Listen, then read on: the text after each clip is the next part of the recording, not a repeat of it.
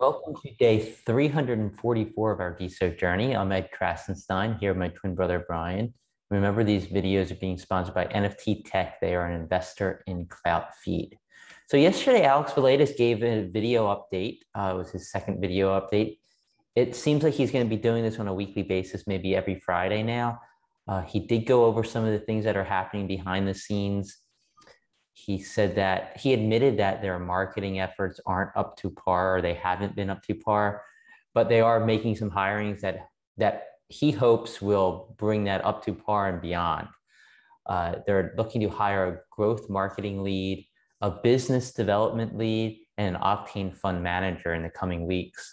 So I think that's awesome. I think they need some more people to take some of the burden off of the shoulders of the guys like Natter and Alex and Ty and other individuals on the team.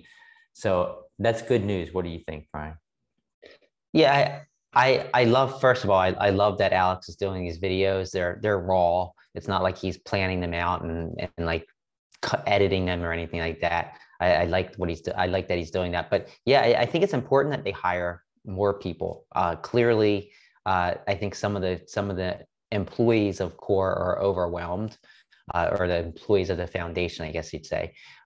Somebody for growth marketing would be huge. I think that just if you have somebody concentrating their entire week on marketing, whereas you don't have to pull that time away from somebody else within the foundation, I think that's going to be big.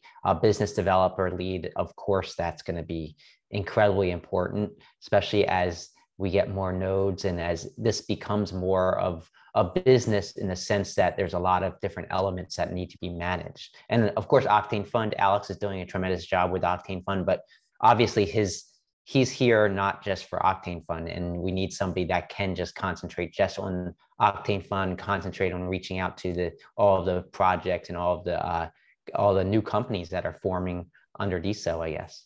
Yeah, and during that video, he also mentioned NFTz's new UI, UX, Supernova's roadmap that they put out. And he also mentioned Kaleido and Real Simple Labs and said that they're going to be going public with their apps in the coming months. So he seems to be really excited about what's going on as far as app developers building on Deso. He also mentioned a new round of Major League Hackings taking place. There's a hackathon this weekend, and they're going to give some updates on that next week. So NFTz, yesterday we talked about the NFTz page for, what are we making it? Oh, for the space NFT, NFTs to space. And so the page where you can go and you can see all the NFTs from Deso that went to space as part of NFTs to space. Now there's also a Ukrainian page. So if you go to NFTz.zone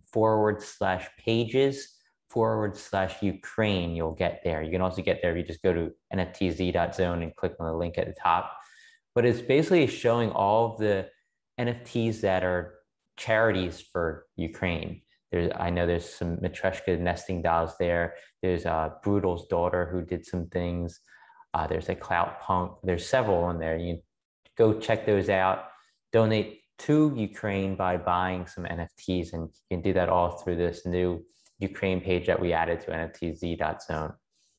Yeah, and I love all these projects. I think it's, like I said before, the community has really come together to help the Ukrainian members of Deso as well as just Ukraine in general. Some of the charities just donate right to the Ukrainian Bitcoin account, while others provide Deso to the Ukrainian users on Deso. But this is just one of the things that we can do with NFTz now. It's easy for us to make just pages, sub pages, where we can kind of aggregate different NFTs from different people. So look for more of this in the future. Any way we can help with Ukraine, I think is great. But yeah. Yesterday was an interesting day for Pearl. Reed made a post saying he said, going to make my first of many posts on the Pearl app today.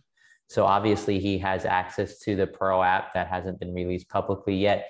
He also made a post, which appears to be the first post from the Pearl app, saying, first post on Pearl, who is going to the after party festival? And he posted an image. So Reed has access to the Pearl app. I assume he's one of their early investors. the post looked like a normal post with an image when you view it on Diamond app, but it's going to be interesting to see what Pearl does, what it allows for, how it differentiates itself from Diamond app. And I assume that's coming soon because, there's this beta testing going on, or I guess you could say alpha testing. I don't know what you want to call it, but it appears to be coming soon. Yeah, we've been hearing about Pearl, formerly Gem, for probably like 6 or 7 months now. And there's a lot of buzz saying that this could be the killer app. I think DAODAO is going to be a killer app, but to have two killer apps would be even more incredible. But yeah, I think we're getting close to kind of starting to see what Pearl is all about. And Reed obviously has a sneak peek though. Yeah, and speaking of DAO, they seem to be growing super fast. Yeah, so yesterday there was another purchase of a gold ticket or a golden ticket. Uh, it cost, I think it's what, 2,500 Deso to buy a gold ticket, which was $100,000 when Deso was $40, but now that is around 30. It's more like 75, $80,000. Mr. Shib bought the second gold ticket, number 69. High Key also made a post yesterday saying that they're thinking about buying a golden ticket as well. I have to say, like, I think it's very tempting. I know we've bought a couple of the silvers because I feel like this could be like I said before, the killer app on Deso, and all it will take is one major DAO to really bring forward DAO as well as Deso because it's so intertwined with You Deso. won't do it, High Key. You won't do it. You won't do it, High Key. You won't buy a golden ticket. No, but there's some other details that it might have been in the white paper. I'm not sure. I don't know. But I was reading this yesterday, and 1% of all DAO funding will go back to DAO. Not DAO funding. I kind of messed that up. So 1% of all new DAOs that launch on DAO, 1% of the funding they take in is a fee that goes back to DAO coin holders. So if you're buying the DAO NFTs to get some of the DAO coins, I said DAO so many times, you are actually buying an equity position pretty much. And you're going to take a share of that 1% that DAO brings in from the fees they charge all the other DAOs that list on them, as well as 100% of the commission from the swaps. So as people swap maybe Ethereum for Deso or Deso for Bitcoin or whatever on DAO, you're going to also get 100% of that revenue as a coin holder. You're going to share in that revenue. Yeah. So when you say share in that revenue, is that it just basically goes into the bank for DAO, right? It's not actually being distributed to each of the right. Well, It could be. So if you as a DAO coin holder vote to, hey, distribute 10% of profit to coin holders and enough votes get enough votes for that, then yeah, you could actually get Deso or Bitcoin for being a coin holder.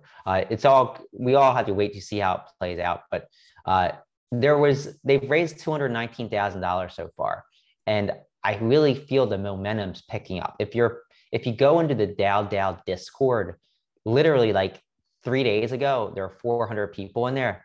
Today, it's reached 1,000. So it's growing rapidly, especially over the last like 3 or 4 days. So I think we're getting closer to getting more information. And of course, we're only like 26 days or so away from the ticker ticking down and DAO launching. High Key is not baller enough to buy a gold ticket. That's a challenge, High Key. That's just me challenging you. Yeah, well, I love the idea of DAO. And what we had to keep in mind is that if DAO explodes, all the social content on DAO is actually taking place on the Deso blockchain. And I also don't know how, like the monetary aspects are going to take place. When somebody buys DAO tokens, are they doing it with Deso? If they're using Ethereum or Bitcoin to do so, is it being converted to Deso? I don't know how all that's going to work. It's going to be interesting to see how that whole system works, because if it does, that could be also another great thing for Deso. Yeah, I totally agree. I'm really excited, and I'm excited to see what kind of DAOs are going to launch. I know that the core team's likely going to launch several. They're kind of outlined on the DAODAO.io page, some of those. But yeah, it's going to be exciting. Well, it's a DAODAO.io page with the password. If you just go Right. to DAODAO.io, it doesn't work. But we did post the password I guess like a week or so ago, where you can actually get access. So the top hashtags on DSO today, Brian, or I guess Thanks I to should say Open yesterday. Prosper. Thanks to Open Prosper, the top 5 this time hashtags. Yesterday was 4. Silo wrote and said that there was a minimum usage of 5 times a hashtag had to be used before it made it into that list. So early yesterday, there weren't enough hashtag usage, I guess, to have 5. That's why there were 4 yesterday. Today, the top 5 are Deso, music, NFT, wordplay, and NFTs. So NFT and NFTs. That's interesting. So It's a who lot of were the top, what were you saying, Brian? there's a lot of NFT stuff going on, I guess, with supernovas and NFTs this week. Yes. And so who were the top earners on DSO? Yeah, okay. So yesterday there was a staggering $101,560 earned. And most of that, 93,852 of that was because of DAO selling a gold ticket and some silver tickets and some bronze tickets. But there were 953 creators who earned DSO in total. That's down a little bit from the last couple of days. Fridays are usually a little bit more slow. 23 creators earned at least one DSO.